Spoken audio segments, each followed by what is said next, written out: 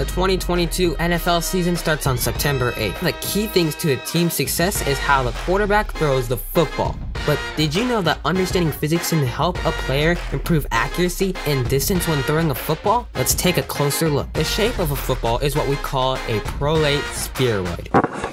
What? A prolate spheroid is essentially an ellipse that is rotated around its major axis. This shape gives the football special properties that play a critical role when a football is thrown. Many coaches instruct their players to throw the football in a way that creates spin or spiral.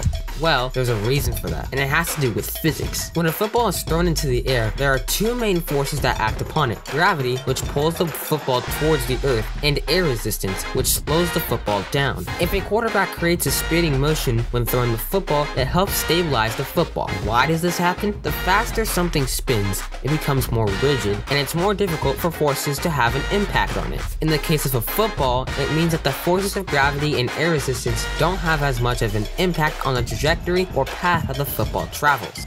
Are you surprised? Did you know that physics is a part of football? Comment below. Remember to subscribe for more STEM content.